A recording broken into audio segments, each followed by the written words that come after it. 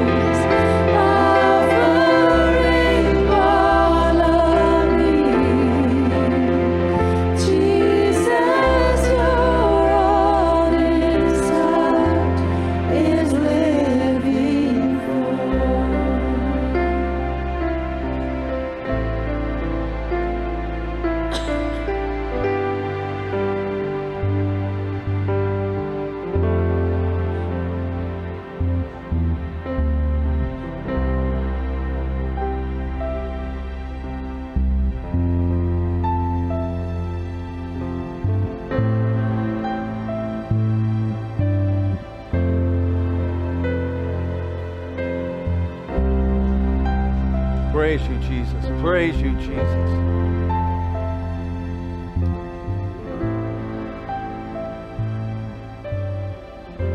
Bless your name, Lord. Glory to you, Jesus.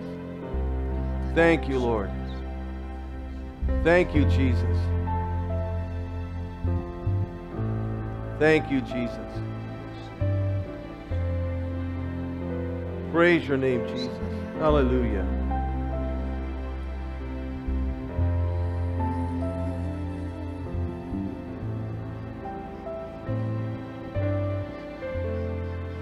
That song you're playing, we need to go ahead and sing it because the Holy Spirit is going to be speaking to some people today.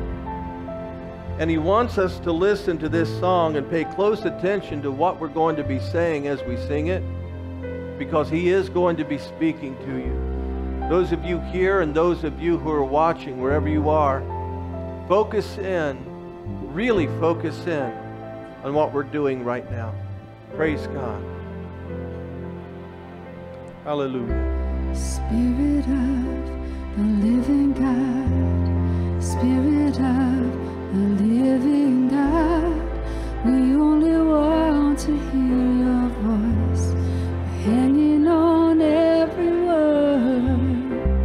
Spirit of the living God, Spirit of the living God, we want to know you more and more. We're hanging on every word. Every word, Lord. Oh, we want to hear your voice.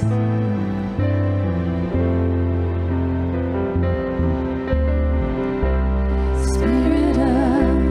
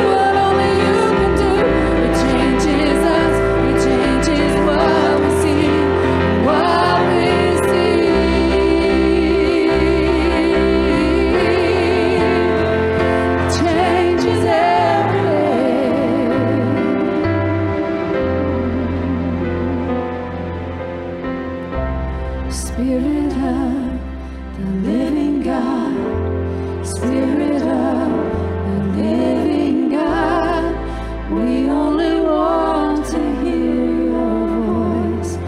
We're hanging on every word.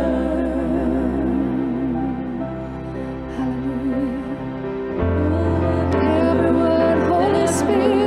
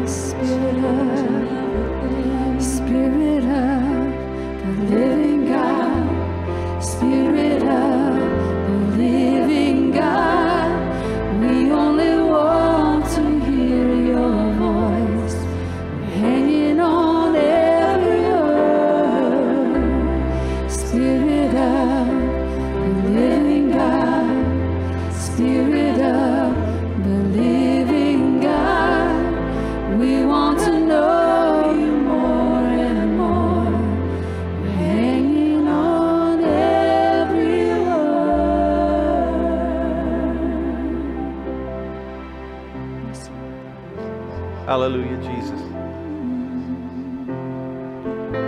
Father, one of the things that we need to learn to do more and more is to hear you, to listen to you. Too many Christians, Father, they don't even believe that you speak anymore. And yet, as our Father, you do speak. And you've commissioned the Holy Spirit to speak unto us. Father, your desire is for us to hear you. But as long as we are listening for an external voice, or we're waiting for some kind of physical experience, we're looking outwardly, we're not looking inwardly. Because, Father, you're a spirit, and you commune with us on a spiritual level.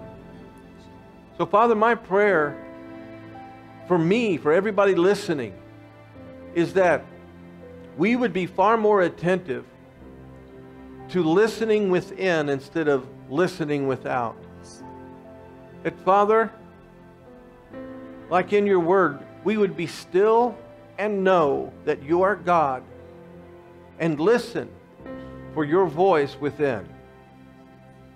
That, Father, by hearing what you speak, we would clearly understand what you want us to do. So, Father, may we learn to hear you more clearly than ever before. And I thank you for this, because that is your desire for us. And this morning, Father, may we hear you speak. I know that you'll deal with each person here and watching and listening in a way that's different from all the others, because you will speak to us relative to what we need to hear from you. So, Father, may our hearts and minds be open to receive this from you, and may your will be done. And Jesus, thank you again so much for being our Savior, our Redeemer, our Sanctifier, our Healer, our peace, the glory and the lifter of our heads. We thank you so much, Jesus. Thank you. And thank you that because of you, our names are written in the book of life. Hallelujah. Thank you. Thank you. So, Jesus, all the glory and the praise goes to you, and we rejoice in the joy of our salvation. Your name, Jesus. Amen. Amen. Praise God.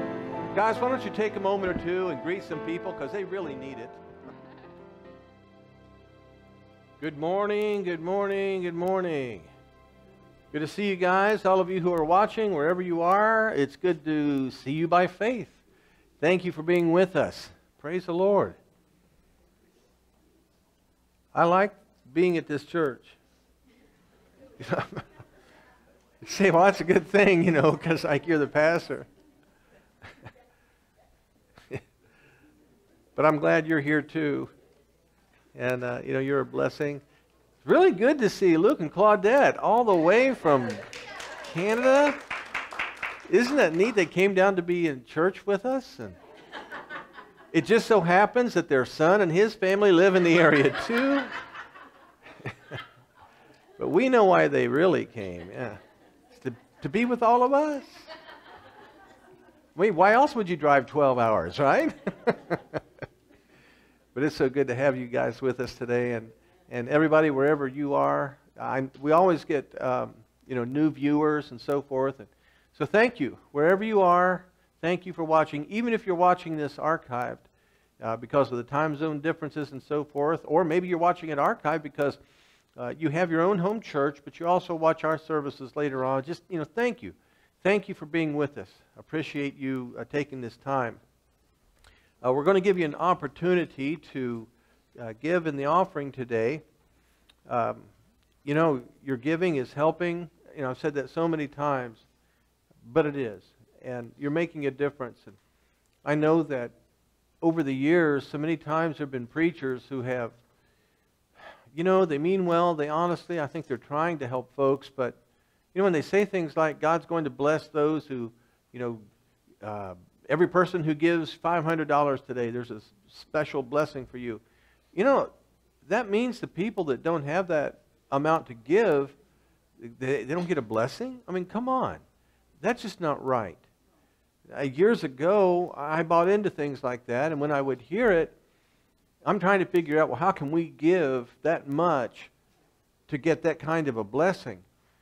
And I honestly don't believe that the preachers were trying to deceive people, but they were deceived. They meant well, but they were deceived, and they thought they heard from God, but they hadn't. God doesn't play games like that. We're complete in Jesus Christ, and Romans makes it very clear that God, along with Him, freely gives us all things. So it's not based upon my money. It's based upon my relationship with Jesus Christ and what He did for me. So this morning as you're giving, don't feel like I'm not able to give any more than what I'm giving today. Don't feel like that because you can't give any more that God is really disappointed in you. Because, I personally believe you're giving what you can. And that you're not putting yourself in financial straits and so forth. So don't get under that kind of condemnation. It's like, boy, if I could give more, I'd make God happier. You know what? He's already happy with you. You're His child. He's already happy with you. So thank you for your giving this morning. Those of you who are watching, same thing for you. Whatever the Lord has impressed upon you to give, or what you would purpose in your heart to give, just be obedient to Him. And you can give through PayPal. At the opening page of our website, there is a little message there. It says donate now or something like that. Little yellow box. You can click on that, give through PayPal, or you can mail your offering in, and you can do that. Just mail it to the address that's there at the website. But thank you so much. I appreciate it, and you are making an impact. Praise God. So as the ushers are coming forward, everybody go ahead and stand.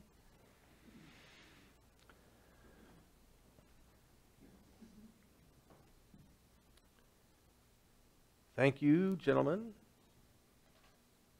I guess Free didn't like that other plate. Are you telling us you don't trust Jeff when you put your...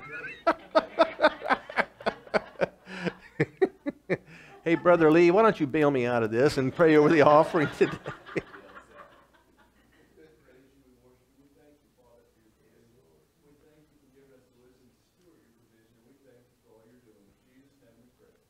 Amen. You may be seated. Praise God. Today's the, 15th? Hey, that means that our bonfire is this coming Friday night. Wow. Isn't that neat? bonfire this coming Friday night here at the church. We've always had our bonfires in the past. We've always had them outside. That seems to work really well, so we're going to continue that tradition.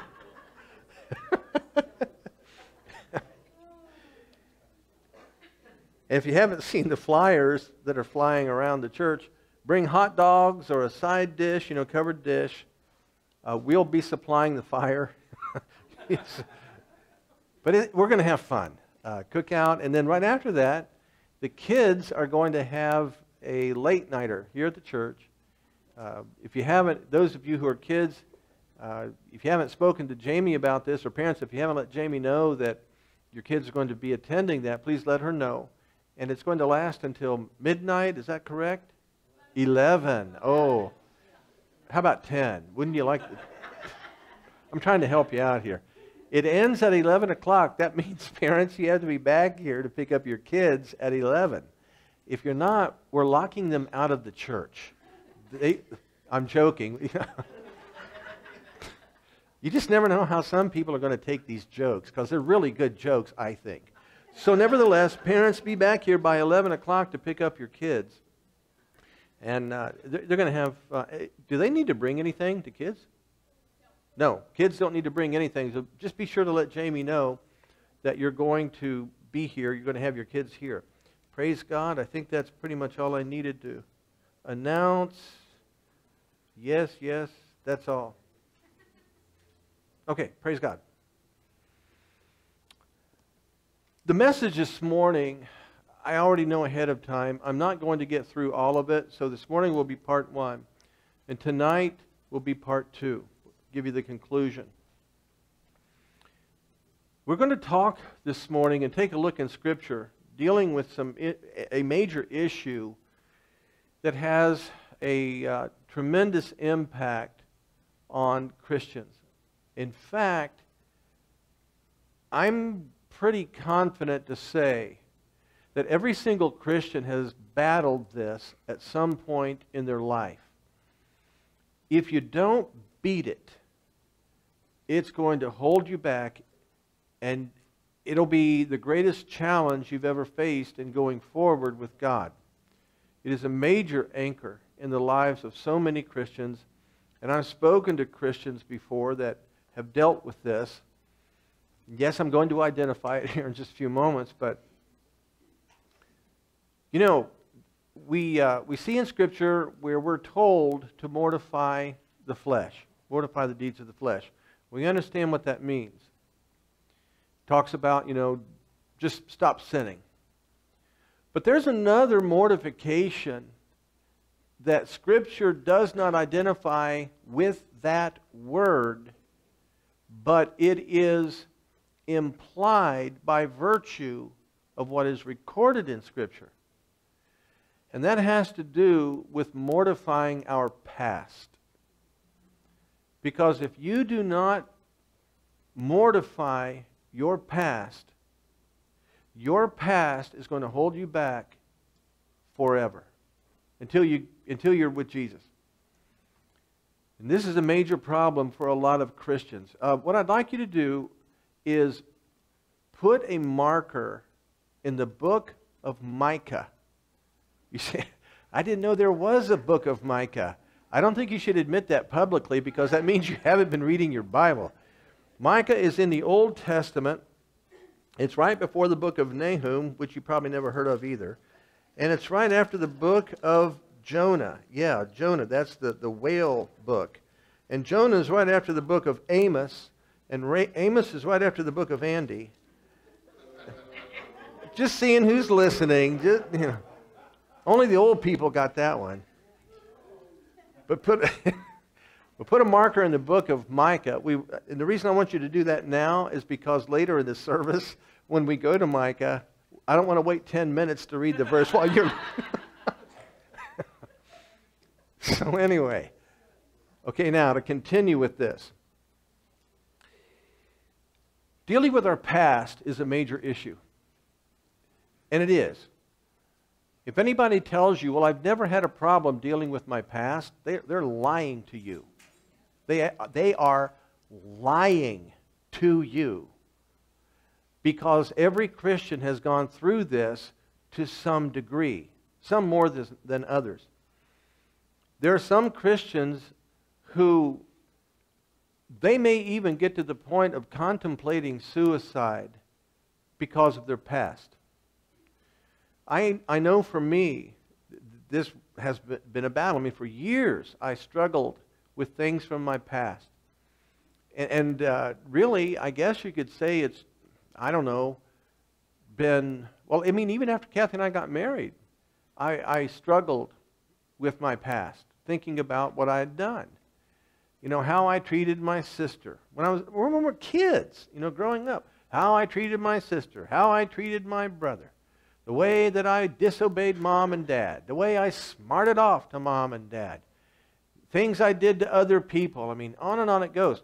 And it's not like I would just sit around and try to think about, okay, what did I do bad when I was 10 years old? And try to, you know, remember. It wasn't like that. But there are triggers. And the trigger can be a song. I haven't heard that one in years. And yeah, I remember. Oh, man. The trigger can be a TV show. The trigger can be an episode of an old TV show. The trigger can be a movie. The trigger can be a sporting event. The trigger can be a series of words somebody else uses in the middle of a sentence. The trigger can be a fragrance. The trigger can be a road. I mean, it can be a picture in a magazine. There can be so many things that can just all of a sudden cause you to start thinking about something from your past. Now, we're not going to talk about good things from your past. We're talking about those things that you sit and think, man, why did I do that? And I know for me, you know, it was a battle, a tremendous battle. Everything would be going along okay. Everything's fine. And then for some reason, I start thinking about something that I did. And it might have been, you know, even something that, the way I was mean to Kathy or whatever. I mean, just something from my past. And I would literally at times just stop everything I was doing and maybe put my head down on my desk in my hands and just start, you know, why did I do that? How could I have been such a jerk? How could I? Sometimes I might have even used words you can't use from the pulpit. How could you too? You've done the same thing. I know. How could I have done? And how could I have been? Why did I do that? And then, God, I'm so sorry. I'm sorry. Please forgive me for the 100,000,011th time. Come on now. You've been there too. Those memories can just tear you apart. And a lot of Christians, I don't know, it's kind of odd, they seem to have this idea, I just want to be, and I'm going to, you know, nobody's actually said things like this to me word for word, but it's almost like they're thinking, please pray for me that those memories would be erased. I don't want those memories anymore.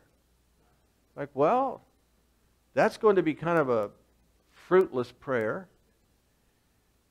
Because once they're in you, they are in you.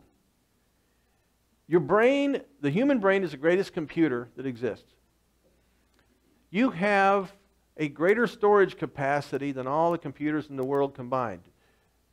And I'm not going to even get into all the thing about the neurons and the dendrites and the connections and how they pull information from each other and so on and so forth. There are some people who do not believe, Christians who do not believe, that everything about your past is stored in your mind. Well, that's an interesting theory.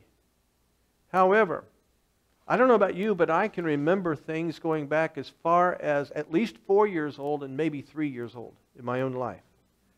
Now, that's way back. I mean, that's way back, you know. Yeah, I remember when we used to ride the dinosaur to church every time. No, not that far back. But I'll tell you a story. Many years ago, I worked at a hospital in the radiology department. And at times things would get slow. So I would get a magazine and read it, or try to read some of it, waiting for the next patient and what have you. And some of the magazines that I would look at had to do with the medical field, like the radiology magazines and just, whatever. And I remember to this day reading an article about a man who had gone in for brain surgery. Now, they can do brain surgery on you when you're wide awake. They don't have to put you to sleep. The brain itself really can't feel pain, which is interesting because of its connection as like the nerve hub, of your body. And so many times what they'll do, depending upon the type of surgery, what they'll do is they will numb the, well, first they kind of shave you a little bit there. And then, of course, some people don't need as much shaving as others, but then what they do is they numb the scalp. And once your scalp is numb, then they cut the scalp and they kind of like peel it back. And then when they peel it back, they take this little cutter thing and bzzz, cut your skull, and they just lift your skull right off and they set it aside. I know. Now, it sounds gruesome. Well, and I guess... And then they start operating. And again, it depends on the type of operation they do. Well, in this article, and I don't recall what type of brain surgery they were doing on this man, but he was wide awake. In fact, some of the surgeries, the brain surgeries, you will be sitting up, you will not be lying down because of the type of surgery they do, the way they have to get to the brain. Well, anyway, this man was wide awake, and the doctor was doing whatever. They were using, the surgeon was using some kind of an electric probe. And that's my term. I don't know what the medical term is for what he was using. But when he touched the man's brain, instantly the man was reliving an incident from his childhood. And he recalled it with absolute vivid clarity. He talked about how, oh my goodness, now I don't remember the exact words, but he's describing this scene. I'm standing on the curb. I'm eating my ice cream cone. Now, he was a young kid, really young kid. And he talked about the kind of ice cream cone it was, what the temperature was like, what the air smelled like. He talked about the flavor of the ice cream. He talked about the car that was parked right next to him. He actually could remember the license plate number. I mean, he just went on in absolute, incredible, minute detail. But as soon as the doctor removed the electrical probe, he couldn't remember it anymore. Well, then he took the probe and moved it to another place in the man's brain, and immediately he's reliving another event in vivid detail and describing it. And so the doctor realized, okay, we're on to something here. Well, long story short, what this means is that those memories from your past are there. It just takes something to stimulate the remembrance. Some people talk about, boy, I tell you, I wish I could remember things like so-and-so does. Wow, this person over here, they have a photographic memory. There's no such thing as a photographic memory. Not in the most literal sense. You'll understand in a moment. And you do remember everything in that it's stored. Here's the difference. Some people are able to recall the information better than others, but the information is there. This is the only difference. You know what makes a brilliant person a brilliant person? You know what makes an Einstein an Einstein? It's the ability to recall information and use it in a contextual sense. That's all it is.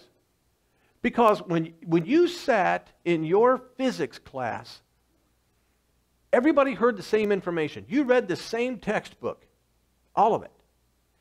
But some people got straight A's, and you struggled just to make a C. But you all had the same information. Here's the difference. Assuming that you studied as hard as the A people We're simply able to recall the information better and put it in sequential order to know how to use it. That's all. That's it. That's what makes smart people smart. So it's not that they're smarter, it's that they're able to recall the information more efficiently than the rest of us. But the information is there. Okay, this is why a song can suddenly get you to remember a bad event in your life from 40 years ago. And those of you that aren't 40, just wait. Do you understand what I'm talking about? It's in there, okay? And you think, I wish I could just stop that. Oh, I get so tired of it. All right, you know what? You're not going to erase it. That would be the destruction of brain cells. Because once the brain cells are destroyed, unless there's another cell that contains the same information, all right, it's gone. You don't want that. You don't want that. Yeah, but Brother Martin, they're so tormenting. Okay. Why are they tormenting? This is especially in the area of sin. How many times have you thought back to sin that you've committed last week, last year, whatever it is, and you go through the remorse all over again? Okay, why? Why is that? And the truth of the matter is, most people would probably say, I don't know. It just is there. Maybe I didn't repent enough the first time. All right, well, let me ask you a question. Did you mean it the first time? Well, yeah, I meant it. Okay, then why are you doing it again? Well, because I still feel guilty about it. Ah, okay. Why are you still feeling guilty? Well, because it was wrong. Granted, it was wrong. Here's the problem. God has one perspective of this, and we have another. And we tend to exalt our perspective of all of this above God's perspective, and we live in our world not receiving His truth. Now let's take a look here. In Hebrews chapter 10, turn over there.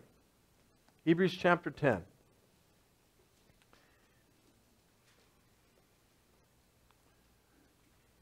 Another problem with this is the fact that we live in a world that is really good in reminding us of what we've done. There are some Christians that may have this distorted perception of, well, you know, God loves and God forgives, so, you know, why should I still be penalized for sins that I committed a long time ago? You know, the legal system, they still won't let me vote because I was found guilty of, you know, certain crimes and so forth. Hey, we are not living in the eternity with God. We are living in a fallen world. And this fallen world has laws, and that's the way it is. So, you know, okay, let me ask you a question, taking this a little step further. Let's say that you attend a church. The pastor was married for, 30 years. And his wife dies. Well, a year and a half later, he begins dating another woman. Now, he's, in his 50s, and she's in her 50s. Beautiful woman. And so they keep dating, and it's obvious, okay, there's something going on here. I mean, they look like they're falling in love. But you trust your pastor to keep it pure. And you truly believe that the relationship is honorable and lines up with Scripture. But then you find out that this lady, as she's talking about her life. People get together to talk about, tell us, where were you born? Where did you live? Where did you grow up? that kind of stuff. Just conversation. You find out, well, I got born again 12 years ago and filled with the Holy Spirit. And, my life has really changed. And you can tell this lady she has jumped into the Word of God with both feet. And she is spiritually mature. However, you also find out that prior to getting born again, she had been divorced 5 times. And now she's dating your pastor. Well, what do you think about that? Huh? That tramp. I mean, I can't believe our pastor would be interested in a sleaze like that. What kind of a... Huh? But now, wait a second. She was divorced 5 times before she got born again. So, who's got a problem with this now? I do, Brother Martin, bless God. And I'll tell you what, if that's ever you, let me tell you so. It ain't gonna be me.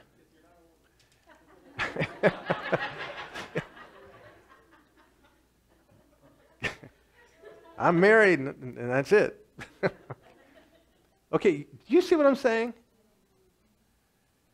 We're pretty good at exalting our perspective above God's. Society is one thing, but the kingdom of God is something else.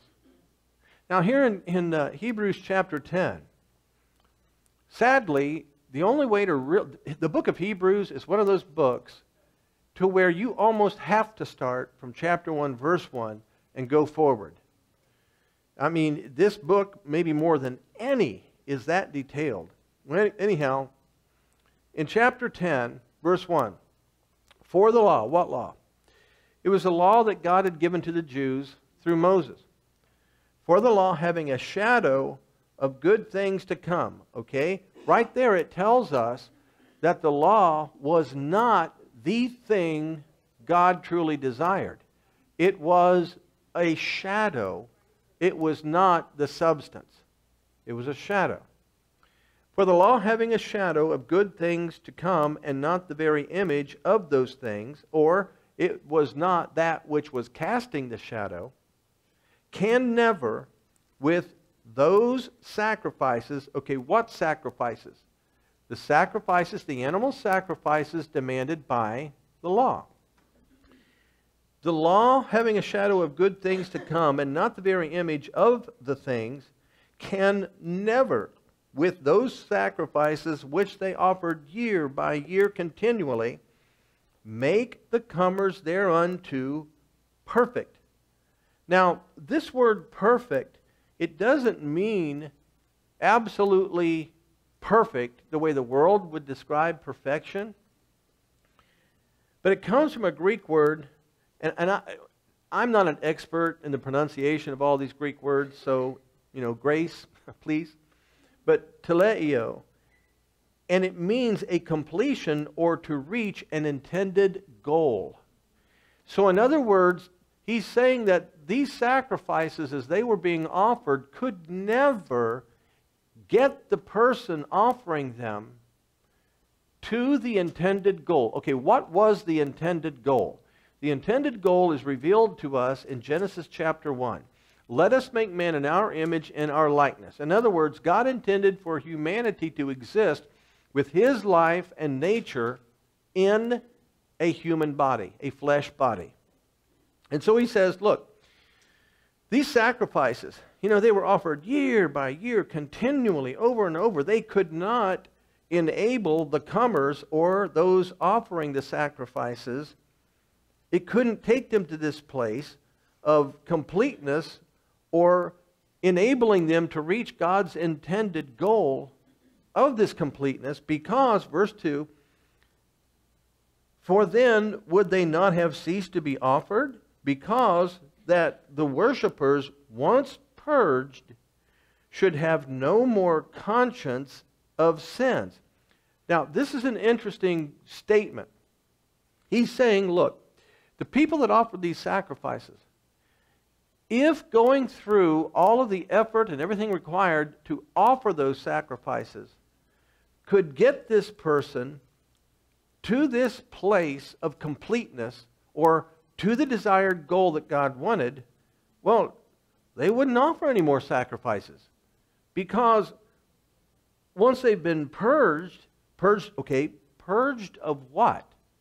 Purged of the thing that required the sacrifices. Do you understand what he's saying here? If you are purged of the thing which was demanding the sacrifices, well then, why would you keep offering the sacrifices?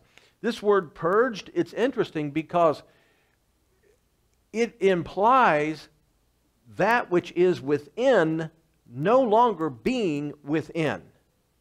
You understand what I mean? Don't want to get gross here, but, purging, when you eat bad food, you purge. Okay, well, that's what this is implying. That's the revelation this is giving, that once you've been purged of a condition demanding these sacrifices, well then you no longer are going to have to offer these sacrifices. And he says once you've been purged, they should have no more conscience of sins. No more conscience of sins. Now this word conscience comes from a Greek word suneidesis. I think that's how it's pronounced. Now let's think about this. If you commit a sin, are you aware of that sin you've committed? Well, hopefully you are. What about all those sins you've committed in your past? Well, obviously, because that's part of what we're talking about here, those memories. Those memories. How could I have been such a, why did I do? I can't believe I did that. Oh God, I failed you, and on it goes. So therefore, there is an awareness. But this word conscience of sins, it's not simply talking about, well, it's not talking about a remembrance of sin. This Greek word is talking about a conviction and an awareness of an inner nature. A conviction or an awareness of an inner nature. Remember, he's talking about being purged of something. And then he says here, once you're purged, you should no longer have a conviction or an awareness of an inner nature of what? Of sins. And that sins, it's not just acts of sins, but a condition of sin. So he's saying, look, once you've been purged, then you should no longer have this inner awareness and conviction that there is something in me, nature, that is of sin. Now, we're not going to do this right now, but Romans chapter 7 gives you a lengthy explanation of what this is talking about. So he's saying, look, people kept offering these sacrifices, but the sacrifices couldn't get people where God wanted them. Because if the sacrifices could have gotten people where God wanted them, they would have been purged of what had demanded those sacrifices in the first place, and they would no longer have had an awareness of a shortcoming, an awareness of a nature of sin on the inside. He says, but, verse 3, in those sacrifices there is a remembrance again made of sins every year. So he's saying, look, because these sacrifices had to be made continually, I mean, year in and year out, they're given, and then plus, the big one at the end of the year where the high priest would offer the sacrifice, go into the Holy of Holies and so forth. But even throughout the year, they were offering sacrifices, and he's saying, look, the very fact that they had to keep doing this, it resulted in a remembrance, or it reminded them, you're not where you need to be. Because if you were where you need to be, then no more sacrifice would be offered. So therefore, as long as you have this condition on the inside, you have to offer these sacrifices. He says, because, verse 4, it is not possible that the blood of bulls and goats should take away sins, or should purge the individual of that nature. Wherefore, when he, Jesus, cometh into the world, he saith, sacrifice and offering thou wouldst not, but a body hast thou prepared me. Now look here at this verse 6. In burnt offerings and sacrifices for sin, thou hast had no pleasure. It is extremely crucial to remember this verse. You're going to see it again later on, but not here. He says, now this is as though Jesus is talking here, in burnt offerings and sacrifices for sin, thou hast had no pleasure. In other words, God did this to remind the people, you've got a problem. And if you didn't have this problem, you wouldn't have to be killing all these animals. But it wasn't that it made God happy. And he says in verse 7, then said I, lo, I come, in the volume of the book it is written of me, talking about, law and prophets, to do thy will, O God. Okay, now, if God's will was being accomplished through all of these sacrifices, there would have been no need for Jesus to show up to do God's will. So the law was a shadow of God's will that would someday be accomplished. And Jesus says, I have come into the world not to be involved with all the sacrifices to reinforce that system, but to do your will, O God. Above, when he said, sacrifice and offering and burnt offerings, an offering for sin thou wouldst not, neither hadst pleasure therein, which are offered by the law. Notice, again, just like verse 6, keep this verse 8 in mind. It's extremely important. Because here we see that the law demanded these sacrifices. And these were sacrifices for sin. So once the law was given, God said, okay, look, you guys, you got a problem here. And you don't realize it because as long as you have a sin nature, you don't understand you have a sin nature unless something reveals to you you've got a problem. So I'm going to give you the law, and the law is going to reveal to you your inability to live the way I desire. And when you mess up, when you commit a sin, oh, and by the way, I'll let you know what is sin because I'll include that in the law. When you mess up and you break the law or you commit sin, you got to kill something, all right? You're going to have to, whether it's a bull or a goat or something else, you got to kill it. But here we see a revelation. This really didn't make God happy. This really was not what he was after. Well, he said verse 9, then said he, Jesus says, lo, I come to do thy will, O God. So what we've read about the law and the sacrifices, that was not ultimately God's will, because God's will ultimately was the restoration of man back to the Genesis 1 condition to exist in the likeness of Almighty God, to be his life in this flesh. And he says, lo, I come to do thy will, O God. He, Jesus, taketh away the first, that he may establish the second. The first what? Well, the first covenant, but also the first law. Now, you say, well, what's the second law? Well, we can talk about the second covenant, but not to go off here on a rabbit trail. The second law, the law of the Spirit of life in Christ Jesus. That's the second law. We can teach on that another time. But he established that, Jesus Christ, by virtue of his completed work here on earth.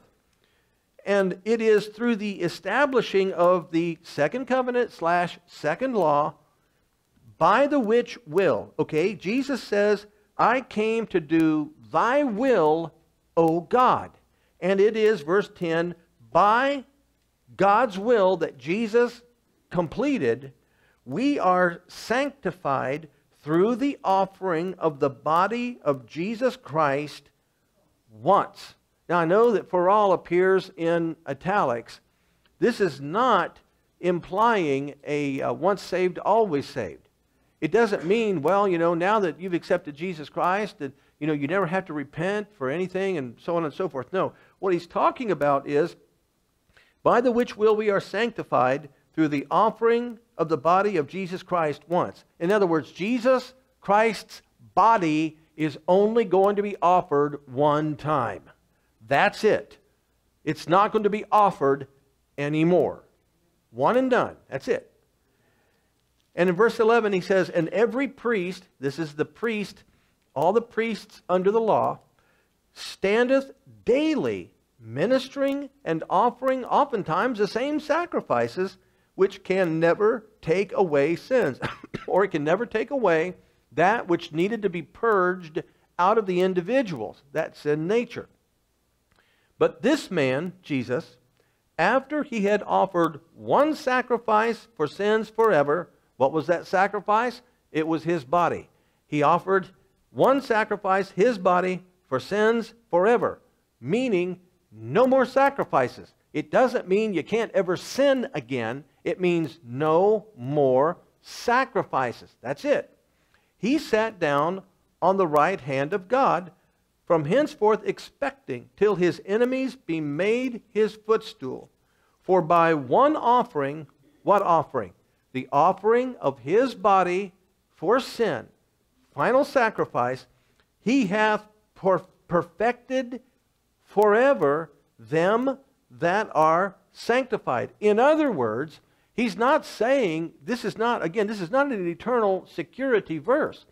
What he's saying is, Jesus is the final sacrifice. That's it. There are no more sacrifices. He's the final one forever. And those who come to him, put their faith in him, they receive what the law could not do. They receive God's will established in their life, which is restoration back to the Genesis 1 condition. See, real quickly here, what happened in Genesis chapter 3 proves once saved, always saved is a fallacy. Because Adam had the same life and nature we receive when we accept Jesus Christ as Lord and Savior. He lived in absolute perfection. He didn't have lost friends to influence him. He didn't have filth on television. He didn't have a bar down the street. He didn't have prostitutes on the street corner. He lived in absolute perfection, and he still found a way to sin. If anybody had an advantage, it wasn't Jesus, it was Adam. Adam was brought into existence absolutely perfect, with a perfect body, in perfect conditions, and yet he started listening to what? A false prophet. Now, he says that for by one offering he perfected forever them that are sanctified, meaning we now, through Jesus Christ, can get to that place of being what the law could not do for us. Whereof, now look at this, verse 15, and this is really good. Well, of course, it's all really good. Whereof the Holy Ghost also is a witness to us. He's a witness to us. Okay, remember in Romans it talks about how the Holy Spirit bearing witness with our spirit that we are the children of God. Okay, here we see the Holy Spirit bearing witness to us of something else. For after that he said, so here we have a revelation of what the Holy Spirit is bearing witness to us of. This is the covenant that I will make with them after those days, saith the Lord. I will put my laws into their hearts, and in their minds I will write them. And their sins and their iniquities will I remember no more. Now, where remission of these is, there is no more offering of sin. So the Holy Spirit is trying to remind us, okay, remember this. Remember this. This is the covenant that God had wanted, not the law. That he's going to put his laws into your hearts, into your minds. They'll be written. Your sins and iniquities he'll remember no more. And where remission of these is, there is no more offering for sin. There's no more offering for sin. Here, see, the Holy Spirit's bearing witness with our spirit. You're the child of God. You're a child of God. But along with that, he's saying, hey, you now are a recipient of the covenant God wanted the whole time. That covenant has been established in you.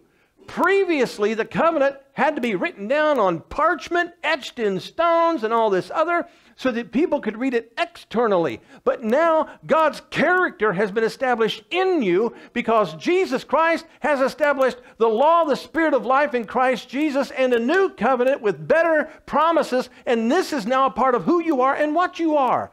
The Holy Spirit is bearing witness with our spirit. Listen to this.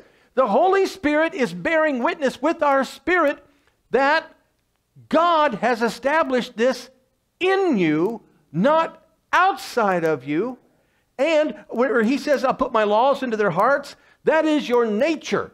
That is your spiritual condition. And where he says, in your minds I will write them, that is your conscience, the conscience of your new nature. And then he says, and not only that, but God has declared your sins and your iniquities will he remember no more. He will remember no more. It isn't that God has a problem recalling. Do you remember what I shared earlier about how we can remember things going back into our childhood, sins we committed when we were 12 years old or younger, stuff we've done that we regret, that we know is wrong? We remember it. God has placed in us the ability to recall information because he's the one who is the ultimate recaller. Does that even make sense? Meaning God never forgets anything, meaning God's mind is never erased. But what this phrase means, their sins and iniquities will I remember no more. That, in the Greek, that is a phrase that was used in those days to tell people what they had done in the past could never be used against them in the future. Never. Never. Never. Never be used against them in the future. So God is using this legal term, and he's saying, your sins and your iniquities, I'm not going to recall them against you ever again. And the Holy Spirit says not only that, but where remission of these is, there is no more offering for sin. Now I want you to let this sink in here. Here I am, everything's going along, I'm having a great day, then all of a sudden I hear a song. And it's like, oh man, and that song brings back memories of something I did, a sin. And I start thinking, oh man, well, and it's like a bunch of domino. You know the dominoes, you set the dominoes, knock one over, boom, they all go down. Okay, well then that memory triggers another memory, triggers another memory, triggers another memory. Before you know it, I've got all kinds of sin remembrance dancing around in my head, and I just want to find a hole, crawl in it, and put the dirt back over top of me, and so nobody can find me. I don't want to be found. I don't want to be looked at. I don't want you to know that I exist. Can I erase my existence from humanity? I mean, God, can I do this? Now, that sounds extreme, but some of you know exactly what I'm talking about. You're dealing with this stuff. Okay, now, how many times have we repented for the same thing? How many times? Now, we think, well, maybe I didn't mean it the first time. Yeah, you did. You meant it the first time because you felt bad about it. And you repented. God, please forgive me. I'm so sorry. I did wrong, and, however you said it. Okay, now, at that moment, do you understand? You're forgiven, and that sin and iniquity, God is never going to hold against you again. Never. Never. Ever. Why not? Because Jesus Christ was the sacrifice for that sin. Now, where remission of these is, there is no more offering for sin. In other words, you commit a sin. You do wrong, and you know it. Conviction. I feel bad. Father, please forgive me. I'm so sorry. In John it talks about if we confess our sins, he's faithful and just, 1 John, to forgive us our sins, cleanse us of all iniquity. Okay, Father, I'm so sorry. Please forgive me. I know I did wrong, etc., etc., etc. And just, I thank you. I thank you. Okay, now, have you been forgiven at that moment? Have you been? Okay, the answer, some of you got it right. The answer is yes. You've been forgiven. Now, at that moment, has that violation of holy law been removed and filed away? Now you're not so sure. The answer is yes. It's gone. It's not that God erased his memory. It's just that now he's not going to hold it against you. And if he tries, do you know who's going to be your advocate? Jesus Christ is going to say, whoa, Father, hold on. Don't want to start any trouble up here in heaven, but remember, they appealed to your grace and your mercy and my completed work on the cross? And the Father says, oh yeah, they did do that, didn't they? Okay, leave that one in the file cabinet. He can't pull it out. Legally in the United States, we refer to that as double jeopardy. You can't be tried for the same crime twice. And so therefore, where remission of these is, there is no more offering for sin. Okay, now, capture this image. 20 years later, you start thinking about what you did. Oh, God, I'm so sorry. I know that was so bad. I just wish I hadn't done that. Oh, man, I feel so bad. I just feel so bad. I just want to crawl. I don't even want to crawl into bed. I want to crawl under the bed. I feel so lousy.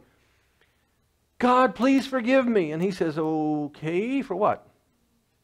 Well, because, he says, well, I'm not really sure what you mean. Because, according to my records, you repented for that 20 years ago. Now, based upon the completed work of my Son, Jesus Christ, who just happens to be your Savior, you are forgiven.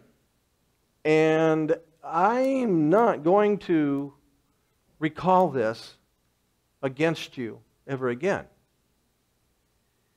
Therefore, number one, you are repenting for something that, according to my records, does not exist. And number two, now listen to this. There is no more offering for that sin. There's nothing left for you to appeal to. Do you understand this? There's no more. His body was offered once and for all for that sin. It's not going to be offered again. It's over. So when you go back and you start repenting again for the same thing, again and again and again, there's no sacrifice to appeal to. Because you already appealed to the final sacrifice, and the final forgiveness was given, and Jesus is not going to be crucified again for your memory. Because that's all you're dealing with. You're no longer dealing with an act, you're dealing with a memory. Because as far as God's concerned, the act is over and done with. It's, quote, under the blood, as they say. It's done with. So where's the problem? It's with me. Because I keep remembering this. Now, I want to show you something in the Old Testament that will tie into this. This is a passage. No, don't turn to Micah. Yeah, we'll get this. I know where we're going. No, you don't. This is a story that literally for years had me stumped. I mean, I had no idea what was going on. But by the time I'm finished showing this to you, in my opinion, it is one of the greatest prophetic passages of Scripture you are going to find anywhere in the Bible. Now, you'll understand this when we're done. Turn over. I don't know if we'll be coming back to Hebrews again today or not, or this morning, but turn to 2 Samuel chapter 11. 2 Samuel chapter 11. Now, this is a story that's very familiar to a lot of Christians. We'll pick it up here, 2 Samuel chapter 11, verse 1. And it came to pass after the year was expired, at the time when kings go forth to battle, that David sent Joab and his servants with him, and all Israel, and they destroyed the children of Ammon and besieged Rabbah. But David tarried still in Jerusalem. And it came to pass in an evening tide that David arose from off his bed and walked upon the roof of the king's house, and from the roof he saw a woman washing herself, and the woman was very beautiful to look upon. And David sent and inquired after the woman, and one said, Is not this Bathsheba, the daughter of Eliam, the wife of Uriah the Hittite? And David sent messengers and took her, and she came in unto him, and he lay with her, for she was purified from her uncleanness, and she returned to her house. Now, we can debate all day long about why in the world did this happen. What was going on here? How could such a situation take place? Well, you know what? Regardless of how it ended up happening, it happened, all right? Well, verse 5. Some time has passed, and all of a sudden, the woman, Bathsheba, it says she conceived and sent and told David and said, I am with child. Now, I don't know about you, but I can tell you for a fact right about now, David had that, everything in it that just dropped, sick. Oh my goodness, that feeling. And David sent to Joab saying, send me Uriah the Hittite. And Joab sent Uriah to David. And when Uriah was come unto him, David demanded of him how Joab did and how the people did and how the war prospered. In other words, it's like, well, how you been, buddy? How's your dog? How's your cat? How's the grass? You know, how's the car running? Whatever. You know, small talk. Well, then David said to Uriah, go down to thy house and wash thy feet. And Uriah departed out of the king's house, and there followed him a mess of meat from the king. Now, that's just gross. A mess of meat. Okay, why don't they just say like a steak and a hamburger or something? A mess of meat. You know, I just imagine some of these guys, when they were translating it into English, you know, they sat around and laughed. You know, someday people are going to read this, a mess of meat. Har, har, har. Well, anyway, verse 9. Uriah slept at the door of the king's house with all the servants of his lord and went not down to his house. And when they told David, saying, Uriah went not down into his house, David said to Uriah, camest thou not from thy journey? Why then didst thou not go unto thine house? And Uriah said unto David, the ark and Israel and Judah abide in tents. And my lord Joab and the servants of my lord are encamped in the open fields. Shall I then go into mine house to eat and to drink and to lie with my wife? As thou livest, and as thy soul liveth, I will not do this thing. David said to Uriah, okay, well, tarry here today also, and tomorrow I will let thee depart. So Uriah abode in Jerusalem that day and the morrow. And when David had called him, he did eat and drink before him, and he made him drunk. Okay, he's just adding sin on top of sin. Because there's stuff in the Bible about, you know, don't get your neighbor drunk. Well, anyway.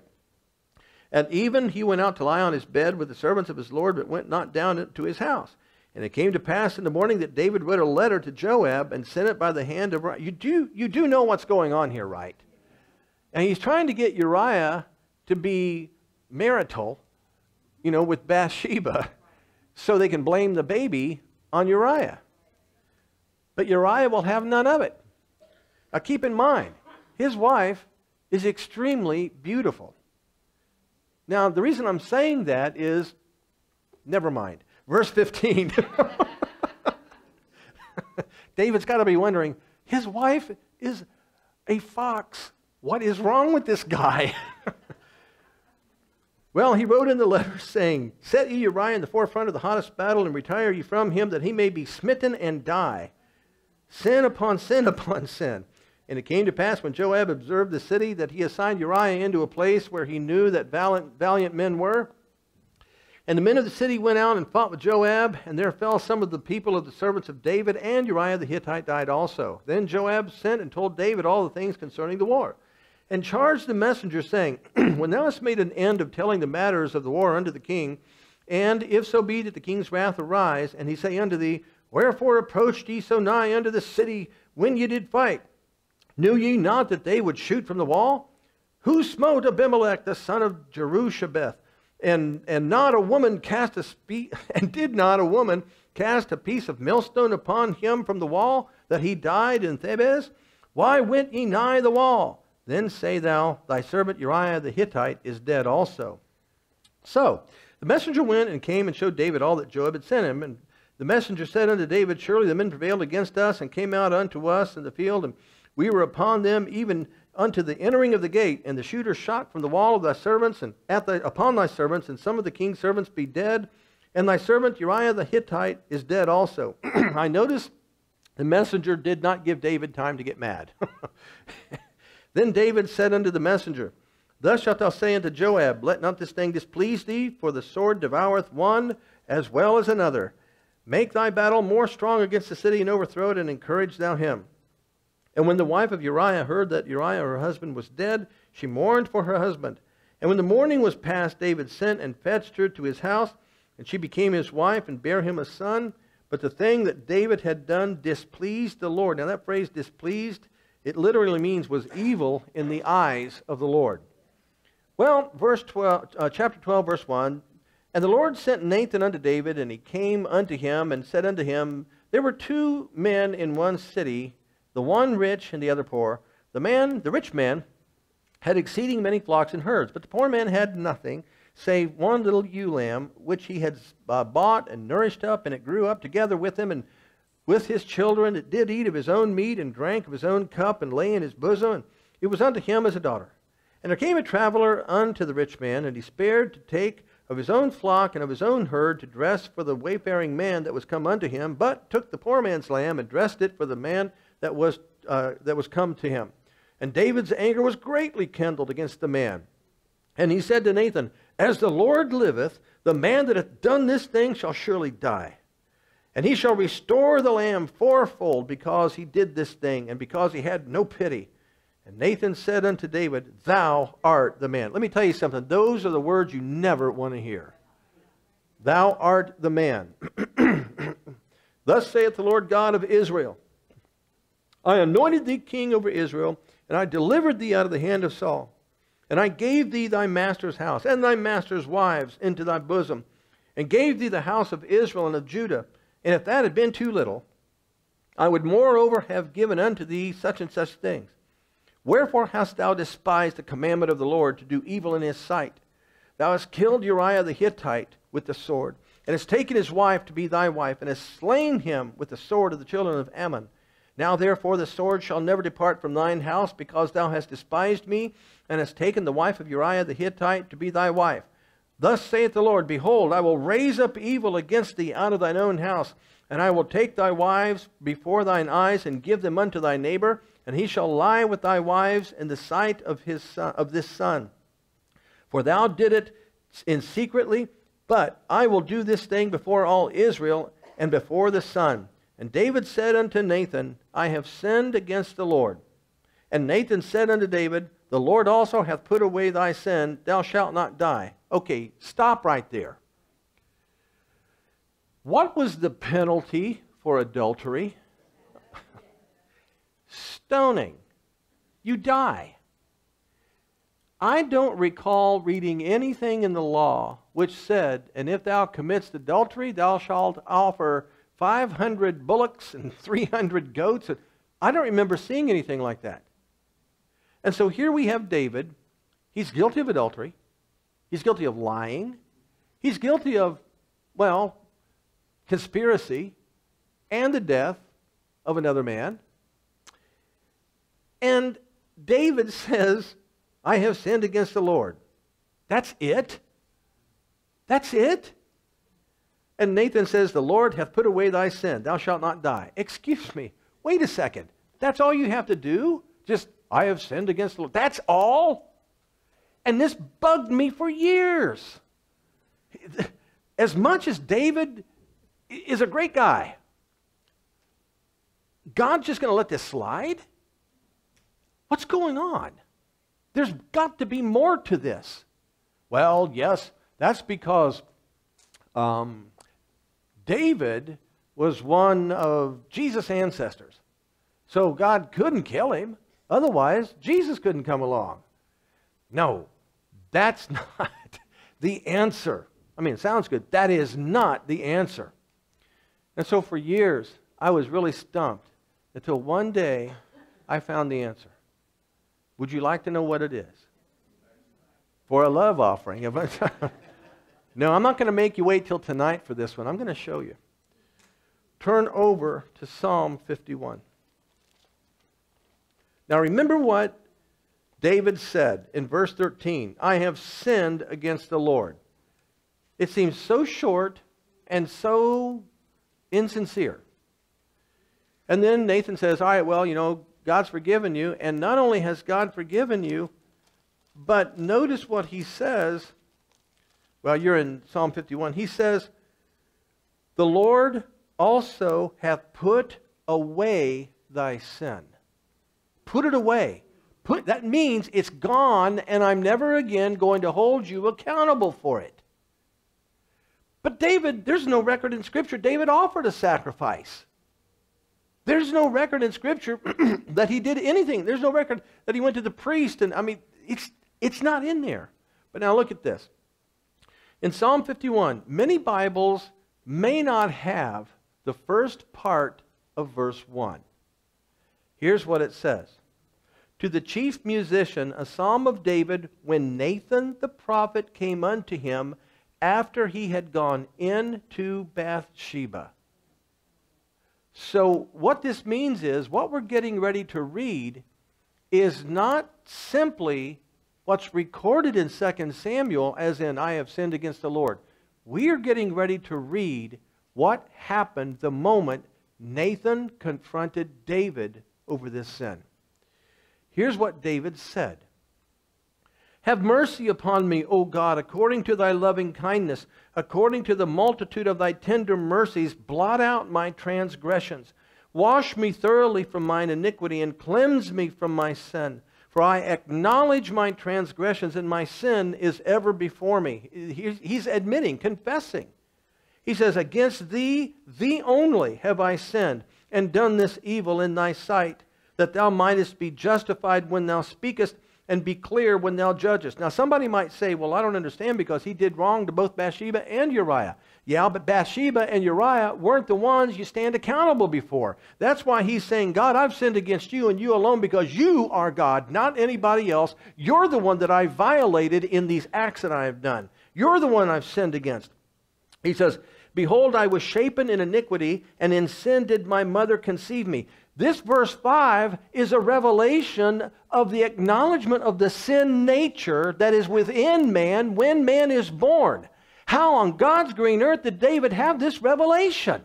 It is so prophetic for the body of Christ. Well, as far as why Jesus came to earth. And he says, behold, thou desirest truth in the inward parts. Okay, what is it that God did when we got born again? His law, He put it in our minds. He sowed it in our hearts, and so forth. He says, you desire truth in the inward parts, and in the hidden part thou shalt make me to know wisdom. You're seeing him prophesying what's going to happen when we're born again. Purge me with hyssop, and I shall be clean. Wash me, and I shall be whiter than snow. Make me to hear joy and gladness, that the bones which thou hast broken may rejoice. Okay, this phrase, bones which thou hast broken, it does not literally mean that God broke bones. This was a phrase back then that they used when they were identifying the fact that I've done wrong against somebody, and that somebody is now holding me accountable. And he says, verse 9, hide thy face from my sins, and blot out all mine iniquities. Create in me a clean... Are you starting to see how prophetic this is for the completed work of Jesus Christ? He says, create in me a clean heart, O God, and renew a right spirit within me. Cast me not away from thy presence, and take not thy Holy Spirit from me. Restore unto me the joy of thy salvation, and uphold me with thy free spirit. Then will I teach transgressors thy ways, and sinners shall be converted unto thee. You couldn't be converted back then. You see this? This revelation that we're seeing here is so powerful concerning what we have in Jesus Christ, and essentially a variation on what we just read over there in Hebrews chapter 10. He says, verse 14, deliver me from blood guiltiness, O God, thou God of my salvation, and my tongue shall sing aloud of thy righteousness. O Lord, open thou my lips, and my mouth shall show forth thy praise. Now look at this. For thou desirest not sacrifice, else I would give it. Thou delightest not in burnt offering. Where did we read this earlier? Back over in Hebrews chapter 10, verses 6 and verse 8. And he says, now look at this. Look at this revelation, verse 17. The sacrifices of God are a broken spirit, and a broken and contrite heart, O God, thou wilt not despise. This tells you why God didn't hold him accountable for the sacrifices. Because in this passage, David is giving us a revelation that literally would have come from the heart of Jesus Christ, in that David is saying, God, I understand. It's not about killing animals. It's not about shedding their blood on a stone altar. It's about the condition of my heart. What you're after is somebody whose heart is truly repentant, whether they kill an animal or not, because God, I could kill an animal and still have my heart not repentant. But God, you're looking for somebody who has a repentant and a contrite heart, and I come before you on the basis of my heart. I admit I have sinned, and I ask you out of your loving kindness and mercy to forgive me for what I have done. This is what David was saying when Nathan said, "You're the man." In 2 Samuel, all it records is, "I have sinned before the Lord." This is the detail of what he said. And God saw his heart, and God realized this man is the foreshadow of my son Jesus, and he is speaking forth those things which shall be revealed and completed through my son Jesus Christ. He's coming before me on the condition of his heart, and he is begging me. Let me say it like this. He's begging me prophetically for the born-again experience that I can't offer to him at this moment. However, what I will do for him is the same thing I did to Abraham. I will lay righteousness to his account until the day my son completes his work on earth. Praise God. Praise God. Now here's the thing. Go ahead and turn over to Micah. From that day forward, Nathan had given, go back and read it in 2 Samuel, Nathan gave David the revelation, God has laid this away. He's put this away. He's never going to hold you accountable for that. In other words, he's never going to demand of you any more repentance, any more animals, any more anything. God has laid this aside. Now, there were plenty of people who did know. Joab would have known what happened. Bathsheba, she definitely knew what happened. In other words, here's what I'm getting at. Every day of his life, there were conditions around David to put him in remembrance of what he had done, but God was not going to remember it. God was not laying this to his account any longer. Now look here in Micah chapter 7, verse 18. Who is a God like unto thee, that pardoneth iniquity, and passeth by the transgression of the remnant of his heritage? He retaineth not his anger forever, because he delighteth in mercy. He will turn again. He will have compassion upon us. He will subdue our iniquities, and thou wilt cast all their sins into the depths of the sea. Now, where's the problem for us? If God did that for David, and we see the revelation of what God said in Hebrews chapter 10, how come it is we continue to struggle with the memories of what we've done? Why is it we let those feelings of our past be the anchor to our future? It's because we're exalting our self-perception over God's revelation. This is how I see me, God. I see me guilty. I'm guilty of this. I know I've repented 15 times for it, but I see me as guilty. Now listen, I feel the burden of this sin. No, you don't feel the burden of the sin, you feel the condemnation. And that condemnation is not coming from God. You're not even feeling conviction, because once you repented of it, God is never going to convict you of it again. The problem is we struggle accepting that it's over and that God no longer holds us accountable. We struggle accepting the fact that I am really forgiven for what I did. Remember the illustration I gave a little bit ago about the pastor and was married, his wife dies, and time passes, he starts dating a lady, and before she got born again, she had been divorced like 5 times. Christians, they not even sure if they want a woman like that in their church. They don't care how long she's been born again, filled with the Holy Ghost, and how obviously mature she is in the Lord. Doesn't matter. You did what? You did what? Oh my goodness. Our pastor shouldn't be hanging around people like that. You know what? If you go to God and start praying about it, and you say something like, God, do you know what this woman's done? He might just say, what are you talking about specifically? Well, that woman's married and divorced 5 times. Just like that trampy lady in the Bible. Oh, wait a minute. You mean the Samaritan woman? The one that my son restored? The one that my son did not condemn? Even though she was living with somebody that she wasn't married to? Yeah, that's the one. How can our pastor hang around a lady like that? Right about now, I don't know if God will be getting angry or start to cry.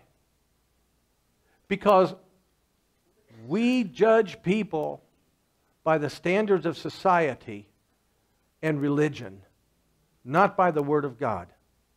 The problem is we do the same thing to ourselves. We judge ourselves by a standard that does not exist in Scripture. And because of that, there are so many Christians, I'm not worthy. Okay, why not? I'm just not because of what I did. You know what? You may have a lot of people, there may be some churches won't even let you in the front door because of what you did. But have you repented? Yeah, I have. Did you mean it? Yeah, I did. It's over. It's over. It's over. How did I deal with this? Well, number one, how I approached this, it didn't mean that those memories don't try to come back. They will. It's inevitable. They're going to. You say, well, gee whiz, that's encouraging, Brother Martin. Thank you very much. No, they're going to come back, but here's the deal. When they try to come back, it's like, no. I am not reliving that. Yeah, that happened in my past, but I repented of it. I'm forgiven of it. Jesus paid the price for it. It's over. No, I'm not living there. I'm not. I'm not doing that. No. It's over. Over. Okay? It's over. It's like I'm talking to myself, you know. That's how you have to deal with it. Because that's part of what the Bible talks about, casting down imaginations and every high thing, all those thoughts that exalt themselves above the knowledge of God, you know, bringing those thoughts into captivity. That's part of what that's talking about. It's over. If you let your past continue to haunt you, it's going to be extremely difficult for God to take you further into the fullness of His will because you're still trying to deal with things that don't even exist. Okay, I don't know what kind of car you drove 20 years ago, but I'm guessing you don't have it anymore. So therefore, let's just say that it was a Ford Fairlane. That's older than 20 years ago, isn't it? So let's just say you drove a Ford Fairlane, all right? Now that car's gone. What if I approached you and said, you know what? I've been thinking about this. I kind of like to buy that Ford. Now you're going to look at me and think, what? What Ford? You know, that Fairlane. Man, I haven't had that car for 20 years. That doesn't matter. I want to buy it from you. See, that doesn't even make sense. That's just plain, you'd think I'm really weird.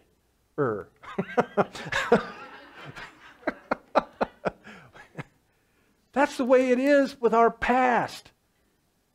That Ford was sold a long time ago. That car's gone. The sin, it's gone. It's over. Maybe society won't let you forget it. You know, I don't know what your past has been like as far as law and everything else is concerned, but look, when you repent, it's over. It's over and done with. You're going to have a lot of friends, you know, pseudo-friends. They're going to do everything they can to help you remember your past. Okay, well, you really need those kind of people hanging around. Tonight, what I'm going to do is I'm going to give you 2 examples of this at work in the New Testament. Guys, we have to mortify our past. That doesn't mean it can be erased from our memory. What it means is, just like mortifying the flesh does not mean temptation will never come. It means I mortify the flesh, it will not give in to temptation. I mortify my past. It is not going to control my life any longer. It's over. It's been cast into the depths of the sea, figuratively speaking. It's been cast into the depths of the fountain of the blood of Jesus. And I've got no business walking up to that fountain, sticking my hand in, and trying to find my past and pull it up. Because when I do, it's going to be covered in the blood of Jesus. It's over. It's over. Praise God. Go ahead and stand.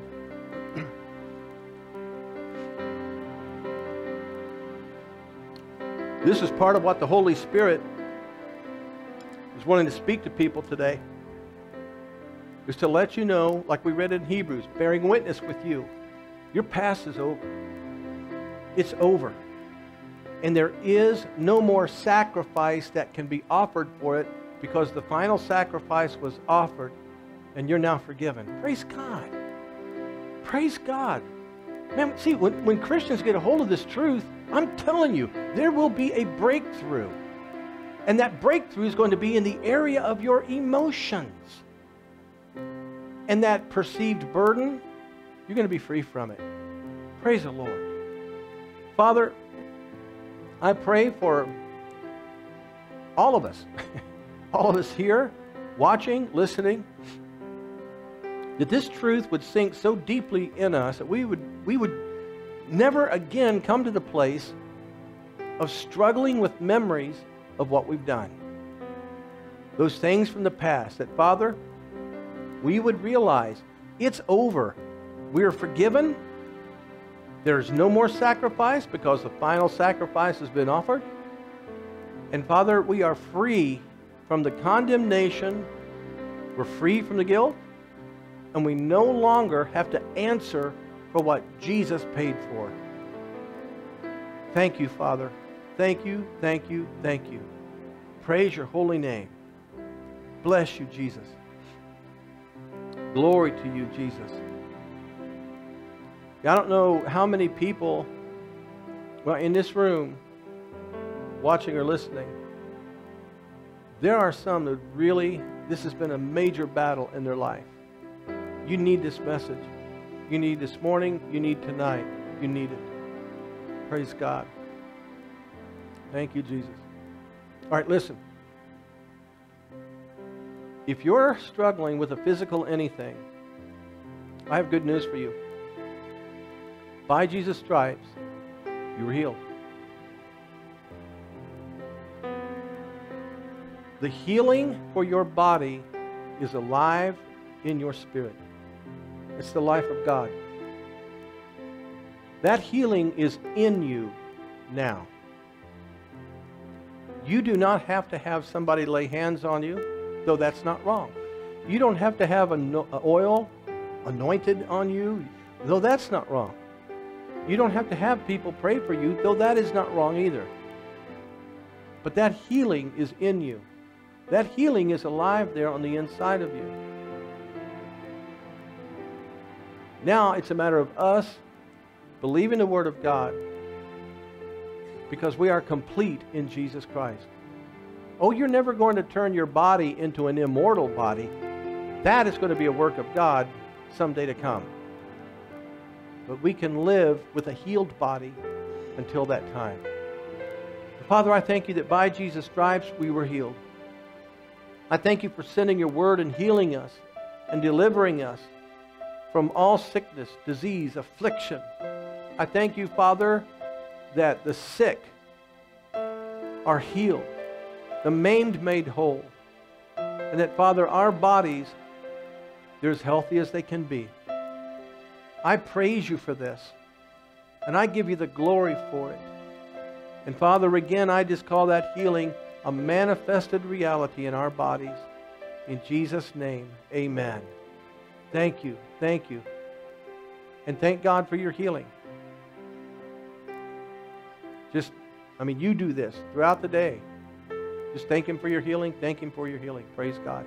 We're going to go ahead and dismiss. You guys have a blessed lunch, blessed afternoon, blessed nap, whatever you do. And just let God prepare your heart and mind for the completion of this message tonight, and we'll see you then.